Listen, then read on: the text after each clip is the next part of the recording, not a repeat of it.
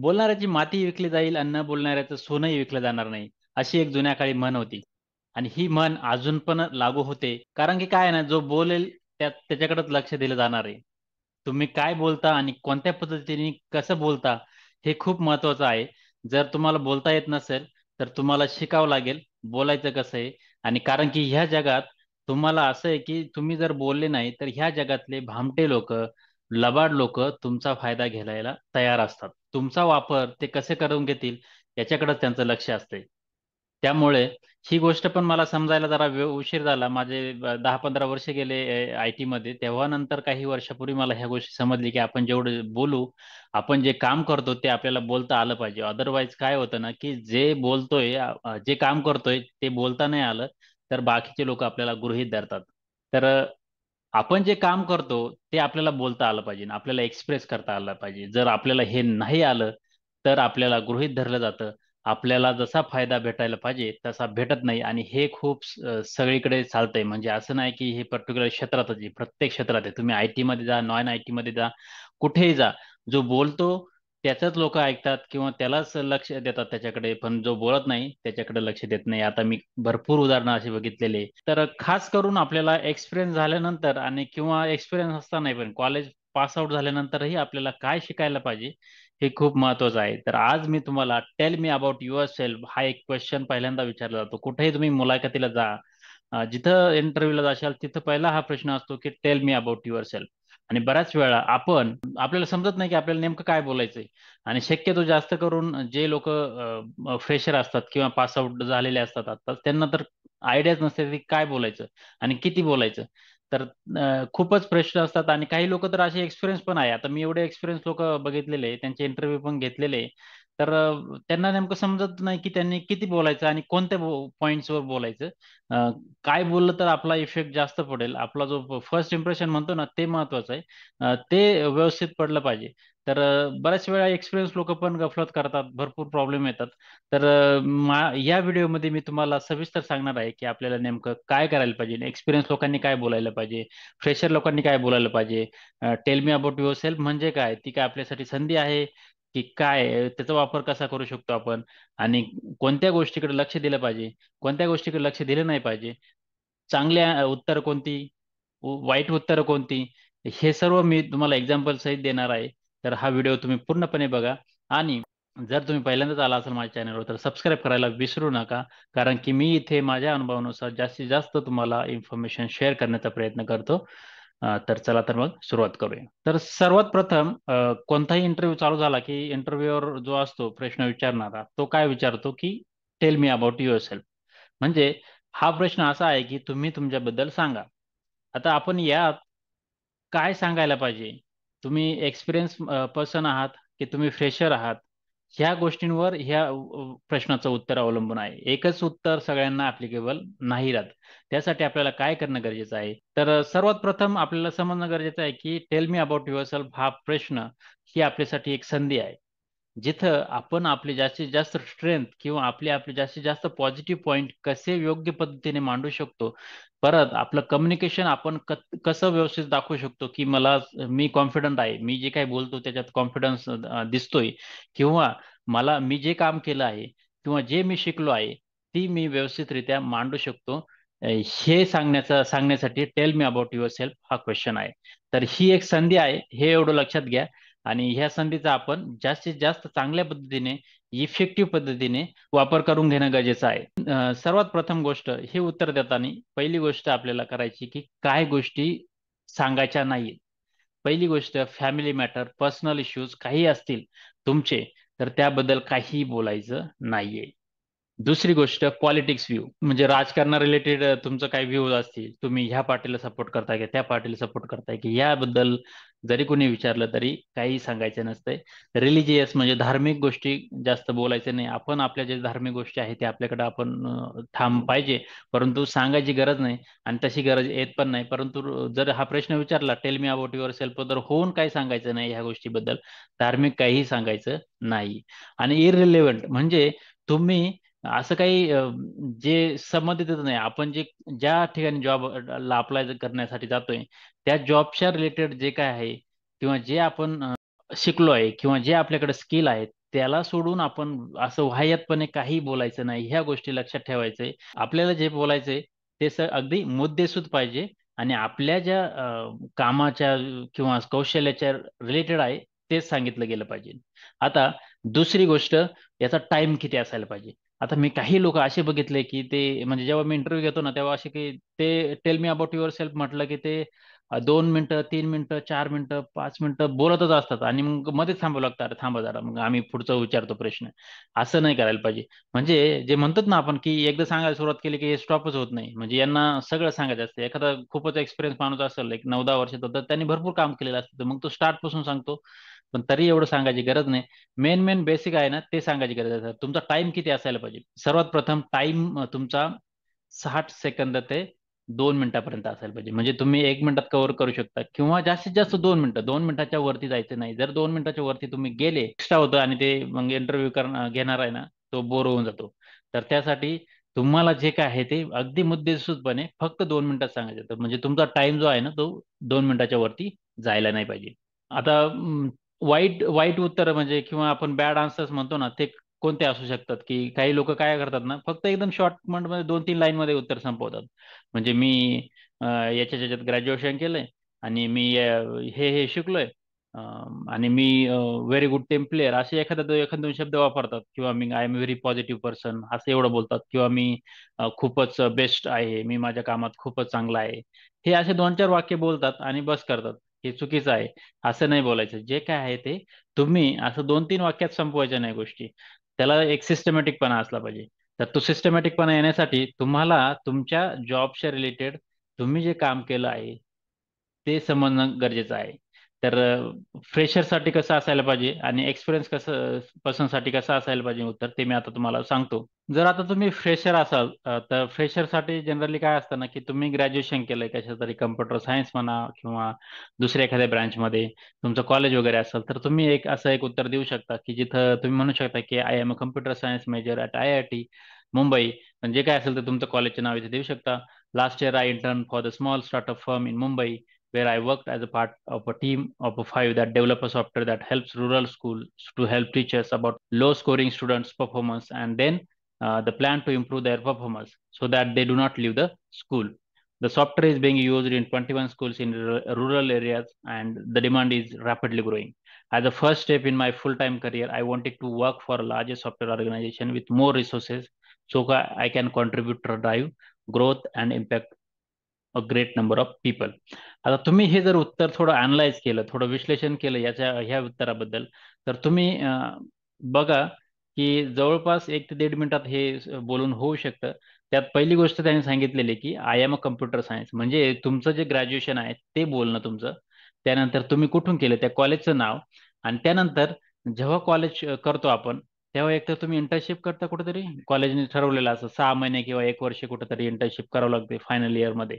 तर ती इंटर्नशिप आहे ना त्या इंटर्नशिपचं तुम्हाला चांगलं नॉलेज पाहिजे. तुम्ही काय केलंय नेमकं आणि तिथे आता जिथं तुम्ही वर्क करतात म्हणजे इंटर्नशिपमध्ये पूर्ण प्रोजेक्ट तुम्ही एकटे हँडल नाही करत. जेव्हा फ्रेशर असतात तुम्ही ज्युनियर असतात तेव्हा तुम्हाला टीम मध्ये काम करावं लागतं. बाकीचे 1-2 सिनियर असतील ते तुम्हाला गाईड करतील. तर ते तुम्हाला सांगणं गरजेचं आहे. म्हणून तुम्ही म्हणायचं की कोणत्या प्रोजेक्टवर काम केलं त्या प्रोजेक्टचा आणि त्या प्रोजेक्टचा उद्देश काय होता. What is the purpose of that project. So that is you need to tail. तर काय म्हणायचं की तुम्ही जो प्रोजेक्ट होता त्या नेमका त्या प्रोजेक्टचा इम्पॅक्ट काय होता, कुठे जास्तीत जास्त उपयोग होऊ शकत होता. आता इथे जे प्रोजेक्ट दिलाय की एक जे ग्रामीण भागातली जे शाळा आहे तिथल्या शिक्षकांसाठी एक सॉफ्टवेअर बिल्ड केलं. तिथल्या शिक्षकांना जे स्टुडंट लो स्कोरिंग आहे म्हणजे ज्यांना कमी मार्क्स मिळत आहेत वगैरे त्यांना कसं जास्तीत जास्त त्यांना त्यांच्यावर फोकस करता येईल जेणेकरून ते शाळा सोडून जाणार नाही किंवा शाळा सोडली जाणार नाही त्यांच्याकडनं. त्या दृष्टीने ते सॉफ्टवेअर त्यांना शिक्षकांना मदत करत होतं. तर असा तो इम्पॅक्ट त्यांना दाखवता आला पाहिजे. जे काही शिकले आहे जे काही कौशल्य तुम्ही आत्मसात केले ते तुम्हाला मोठ्या ऑर्गनायझेशनमध्ये तुम्हाला वापरायचं आहे जिथं करून जास्तीत जास्त लोकांना त्याचा इम्पॅक्ट होईल अशा पद्धतीने सांगण्याचा प्रयत्न केला आहे. म्हणजे 3 गोष्टी महत्वाच्या आहे. पास्टमध्ये काय केलं तुमचं शिक्षण आणि त्याच्यानंतर दुसरं इंटर्नशिप केली किंवा प्रोजेक्ट केला तर प्रोजेक्टची एंड टू एंड माहिती घ्या. तुम्ही जर प्रोजेक्ट केलेला नसेल तरी त्या प्रोजेक्ट बद्दल चांगली माहिती ठेवा. तुम्हाला बोलता आलं पाहिजे त्या प्रोजेक्टमध्ये कोणत्या टेक्नॉलॉजी वापरल्या, काय होतं नेमकं, त्याचा पर्पज काय होता, त्याच्यात किती लोकांना इम्पॅक्ट झाला, किती लोकांचा फायदा झाला, ह्या गोष्टी तुम्हाला सांगता आल्या पाहिजे. आणि तुमचं जे तिसरी गोष्ट जे कौशल्य आत्मसात केलंय त्या कौशल्याचा तुम्ही जास्तीत जास्त पुढे कसा उपयोग करू शकतात. मग जी ऑर्गनायझेशनला तुम्ही जिथे इंटरव्ह्यू देताय त्या ऑर्गनायझेशनचा रेफरन्स देऊन की त्या अशा ऑर्गनायझेशन मला मध्ये मला जास्तीत जास्त काम करण्याची संधी मिळावी, जेणेकरून मी बाकीच्या लोकांना माझ्या नॉलेजचा फायदा करून देऊ शकतो, असं काहीतरी बोलायचं असतं. तर हे एक एक्झाम्पल झालं. आता थोडं एक्सपिरियन्स लोक आहे. एक्सपिरियन्स लोक म्हणजे कसे आहे ना, की एक 3-4 वर्ष किंवा 5 वर्ष एक्सपिरियन्स आहे. तर त्यांनी कसं बोलायचंय, त्यांनी सांगायचं की I have completed my graduation, जे आहे तिथे सांगितलेलं आहे, आणि then I join some company, म्हणजे एक कंपनी जॉईन केली आणि तिथं मी 5 वर्ष किंवा 4 वर्ष जे काय असेल ते सांगायचे, तिथं मी काम केलं आणि तिथं मी एक टीम लीड केली 12 लोकांची, which has successfully developed end to end project delivery, असं सांगायचंय. त्यानंतर during this time I have ensured to deliver the work on time with quality without any issues, म्हणजे जे काय आहे ते मी चांगल्या पद्धतीने सांगण्याचा प्रयत्न केला. I have worked on the technologies, मग त्या कोणत्या कोणत्या टेक्नॉलॉजीज काम केले आहेत तुम्ही ते सांगणं गरजेचं आहे, कारण ते महत्वाचं आहे. आणि हे जे टेक्नॉलॉजी जे सांगायचे आहे ना, ते तुमच्या जॉब डिस्क्रिप्शन जे असतं ना, म्हणजे जिथं तुम्ही अप्लाय करताय त्यांना काय एक्सपेक्ट आहे त्यांच्याशी रिलेटेडच बोलायचंय. म्हणजे त्यांना जर एक्सपेक्टेड आहे असं की तुम्हाला सॉफ्टवेअर टेस्टिंग या स्किलवर तुम्हाला लोक पाहिजे, तर तुम्ही त्या स्किलच्या अराउंड तुमचे स्किल सांगितले गेले पाहिजे की तुम्ही इथं अशा अशा स्किल यूज केलेले आहे, तुम्हाला त्याचं चांगलं नॉलेज आहे. अशा पद्धतीने तुम्ही एक्सपिरियन्स झाल्यानंतर बोलू शकतात. म्हणजे हे पण तुम्ही दोन दोन मिनिटामध्ये जास्तीत जास्त संपवा. जिथे तुम्ही तुमचं ग्रॅज्युएशन सांगू शकता कशात केलं, त्यानंतर दुसरी गोष्ट तुम्ही कोणत्या कंपनीत काम केलं, कोणत्या प्रोजेक्टवर काम केलं ते थोडक्यात सांगू शकतात. 3-4 लाईन तुम्ही प्रोजेक्ट बद्दल सांगितल्या, त्याचा इम्पॅक्ट किती लोकांना झाला, आणि तेच तुम्ही आता जिथे अप्लाय करताय तिथं तुम्हाला जास्तीत जास्त चांगली ऑपॉर्च्युनिटी कशी भेटेल ते सांगण्याचा प्रयत्न करायचा आहे. आता अजून एक एक्सपिरियन्स साठी, म्हणजे जवळपास 9 ते 10 वर्षाचा एक्सपिरियन्स माणूस आहे, तर त्याला आपण कसं बोलणार. I M I T major with 9 years of experience in product development. For my current organisation I have laid a team which developed a website for online retailers which helps them to find right buyers for their product. It has helped many retailers. The users of the website are hugely increasing. And during my 9 years of experience, I have worked in multiple technologies in web development, database, and analytical tool. As I have an appetite, as I have an appetite for of self-learning, I am a self-motivated learner. And from the last 4 years, I am handling a team of 15 team members to make sure to deliver the quality result. आता इथं तुम्ही बघितलंय का 10 वर्षाचा experience असलेला माणूस, 10 वर्षाचा experience माणूस काय आहे ना, की त्याच्या भरपूर एक्सपिरियन्स असतो, मग पण त्याला लेटेस्ट जो प्रोजेक्ट असेल ना त्याबद्दल इन्फॉर्मेशन घेणं गरजेचं आहे आणि त्याच्याशीच बोलायचं जास्तीत जास्त. आणि मग 9 वर्षाचा एक्सपिरियन्स म्हणल्या मग त्यांनी बरेचसे असे टीम हँडल केलेले असेल, म्हणजे जे म्हणतो ना leading a team, leadership skill वगैरे ते हायलाइट झाले पाहिजे. तुम्ही कोणत्या टेक्नॉलॉजी यूज केल्या, कसं गाईड केलं, तुमची डिलिव्हरीची क्वालिटी कशी होती, ते सांगायचंय. आणि जिथे जिथे तुम्हाला असं वाटतं ना की हा हे इम्पॅक्टफुल आहे, काही काही शब्द आपण जे म्हणतो ना की इफेक्टिव्ह आहे असे बोलले, तर ते सांगायचे. तुमच्या टेक्नॉलॉजी, तुमचे स्किल्स हे सर्व सांगायचे, आणि हे परत तुमच्या जॉब डिस्क्रिप्शनच्या रिलेव्हंट पाहिजे, म्हणजे जिथं आपण अप्लाय करतो त्या जॉब डिस्क्रिप्शनच्या रिलेव्हंट बोललं गेलं पाहिजे. तर असं एक एक्झाम्पल आहे जे तुम्ही यूज करू शकता. आता हे झालं सॅम्पल उत्तर की कसे करणे, कसं बोलायचं वगैरे. परंतु आता आपल्याला नेमकं याची तयारी करायची असेल तर काय करावं लागेल. तर पहिली गोष्ट तुम्ही करायचं आहे, तुमचं पास्ट म्हणजे तुमचा भूतकाळ, अ, तो थोडा अनालाइज करायचा आहे. म्हणजे तुम्ही जर ग्रॅज्युएशन केलंय, फक्त तुम्ही जर फ्रेशर असाल तर तुम्ही तुमच्या कॉलेजमध्ये काय केलं. शक्यतो जेव्हा शेवटच्या वर्षात जे असतात ना आणि जो प्रोजेक्ट करता ना, तो प्रोजेक्ट तुम्ही व्यवस्थित केलेला असेल तर तुम्हाला त्या प्रोजेक्ट बद्दल सांगता येईल. बट जर नसेल केलेला, बाकीचे विद्यार्थी असतात ग्रुपमध्ये करतात आणि तुम्हाला जर चान्स भेटला नसेल किंवा तुम्ही काय केलेलं नसेल, तर तुम्ही ऍटलिस्ट तो प्रोजेक्ट समजून घ्या. त्या प्रोजेक्टमध्ये जास्तीत जास्त काय काय इम्प्लिमेंट केलेलं आहे ते समजून घ्या, आणि त्या प्रोजेक्ट बद्दल तुम्हाला बोलता आलं पाहिजे, हे महत्वाचं आहे. आणि दुसरी गोष्ट, तुम्ही जर इंटर्नशिप केली कुठं, इंटर्नशिप मध्ये काहीतरी प्रोजेक्ट करतात, मग ते सिनियर लोक काय असतात, तिथला प्रोजेक्ट आहे ना तो समजून घ्या, त्या प्रोजेक्ट बद्दल तुम्हाला बोलता आलं पाहिजे. मग त्या प्रोजेक्ट बद्दल काही प्रश्न विचारले गेले तर ते पण बोलता आले पाहिजे. हे झालं पास्ट म्हणजे भूतकाळातल्या गोष्टी. नंतर प्रेझेंट म्हणजे तुम्ही आता काय करताय. म्हणजे जर तुम्ही आता कुठेतरी एक्सपिरियन्स आहे म्हणजे कंपनीत काम करताय तर तुम्ही ते सांगू शकता की मी ह्या ह्या प्रोजेक्टवर आता काम करतोय आणि आता सध्या ते चालू आहे. तर हे झालं एक्सपिरियन्स लोकांसाठी. पण जे फ्रेशर असतात त्यांनी काय करायचं, त्यांनी म्हणायचं की मी आता आता ह्या ह्या टेक्नॉलॉजी शिकतोय, म्हणजे पर्टिक्युलर कोणती टेक्नॉलॉजी असेल ती डिमांडिंग असेल तर ती मी शिकतोय. अजून काही सेल्फ डेव्हलपमेंट म्हणजे कम्युनिकेशन स्किल म्हणा किंवा इंग्लिश स्पीकिंग म्हणा, अशा वेगवेगळ्या पद्धतीचे जे स्किल असतात ते शिकण्याचा प्रयत्न करतोय असं सांगायचंय. आणि फ्युचर, आता तिसरी गोष्ट फ्युचर, म्हणजे तुम्हाला भविष्यात कुठं जायचंय किंवा काय करायचंय, तर जिथं तुम्ही अप्लाय करायला ट्राय करताय तिथलं जे जॉब डिस्क्रिप्शन आहे त्या कंपनीबद्दल थोडं माहिती करून घ्या. ती कंपनी काय करते त्या कंपनीबद्दल तुम्हाला थोडं बोलता आलं पाहिजे की ती एखाद्या इन्शुरन्स डोमेनमध्ये असेल किंवा मॅन्युफॅक्चरिंग मध्ये असेल किंवा सेल्समध्ये असेल तर त्यांच्याबद्दल थोडंफार माहिती करून घ्या. त्यांच्याबद्दल म्हणजे आपल्याला जॉब पाहिजे असेल तर आपल्याला त्यांचे थोडंफार सांगावं लागेल की I wanted to work for this so and so organisation to better utilize my knowledge which I have achieved for the last 4 years in my graduation or whatever experience you are having. So ह्या गोष्टी तुम्हाला सांगता आल्या पाहिजे. म्हणजे तुमचं past, present आणि future ह्या तीन गोष्टी तुम्ही ऍज अ ऍक्टिव्हिटी करून घ्या. तुम्ही पास्टला काय केलंय, प्रेझेंटली आता तुम्ही काय करताय आणि फ्युचरमध्ये तुम्हाला कुठे जायचं, ह्या तीन गोष्टी तुम्ही लिहून घ्या. आणि त्या तीन गोष्टींबद्दल तुम्हाला बोलायचं असते ह्या tell me about your self मध्ये. तर ह्या खूपच महत्वाच्या गोष्टी आहे. बऱ्याचशा वेळेस म्हणतो की आपल्याला ऐन वेळेस अचानक कॉल येतात आणि आपल्याला जावं लागतं, मग आपल्याला वेळ भेटत नाही. तर असं नका करू. वेळ आहे तेव्हाच आपण ही तयारी करा आणि जास्तीत जास्त प्रॅक्टिस करा. म्हणजे तुम्हाला जर असं वाटत असेल ना की तुम्हाला एकट्याला प्रॅक्टिस करणं जमत नसेल तर तुम्ही असं मित्रांना बरोबर घ्या, त्यांना प्रश्न विचारायला लावा, त्यांच्या बरोबर बोला. Tell me about your self हा क्वेश्चन विचारायला लावा आणि मग तुम्ही तुमची प्रॅक्टिस करा. किंवा स्वतः प्रॅक्टिस केली घरी तरी पण खूप चांगलं आहे. जर कुणी नसेल तर एखादा सिनियर किंवा एखादा मित्र असेल जो एक्सपिरियन्स असेल त्याला मॉक इंटरव्ह्यू घ्यायला सांगा, जेणेकरून तुमची प्रॅक्टिस होईल. कारण ह्या गोष्टी आहे ना, म्हणजे आता शक्यतो जास्त करून ग्रामीण भागातल्या मुलांना आहे ना शक्यतो तो कॉन्फिडन्सच नसतो. म्हणजे हुशार असतात भरपूर, त्यांना समजते सगळं, म्हणजे इंग्लिश पण काही एवढं अवघड नसते, ते वाचू शकतात, समजू शकतात, परंतु ते बोलणं जे आहे ना ते येत नाही. तर त्यासाठी सुरुवातीला तुम्ही ह्या गोष्टी पाठ केल्या तरी हरकत नाही. इंटरव्ह्यू पुरतं जेवढं बोलायचं असेल तेवढं तुम्ही पाठ केलं तरी चालेल, त्याची फक्त प्रॅक्टिस करत राहिले.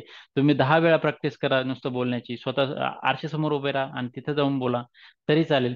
परंतु याची प्रॅक्टिस केल्याशिवाय होणार नाही. तुम्हाला जो कॉन्फिडन्स यायला पाहिजे ना तो येणार नाही जर प्रॅक्टिस नसेल तर. त्यासाठी प्रॅक्टिस महत्वाची. तुम्ही जेवढे जास्त प्रॅक्टिस करशाल तेवढं महत्वाचं आहे. तर मला असं वाटतं की मी जे काही पॉईंट सांगितलेले आहे tell me about your self या क्वेश्चनचे, तर ते तुम्हाला पटले असतील आणि त्या दृष्टीने तुम्ही तयारी करा.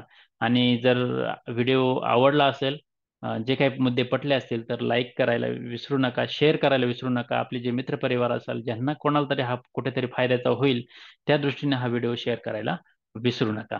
धन्यवाद.